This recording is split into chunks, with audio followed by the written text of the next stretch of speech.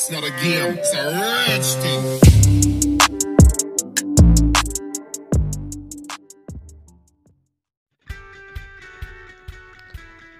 Halo sobat YouTube, kembali lagi di channelnya Putra TV. Oke, di video kali ini ada reposisi atau cara membuat atau cara mencari muka dari pohon starblus ya sobat semuanya.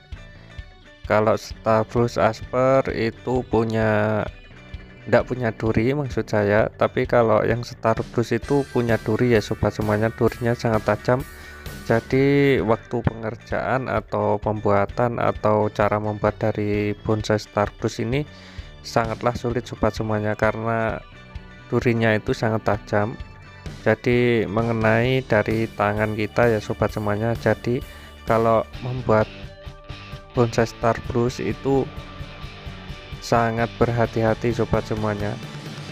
Jadi pembuatannya agak lama ya. Di video kali ini saksikan juga partai keduanya dari video kali ini. Jadi nanti Anda bisa lihat bagaimana cara membuat bonsai starblus asper. Ini menggunakan pot relief sobat semuanya. Oke, langsung saja lanjut ke videonya ya sobat semuanya.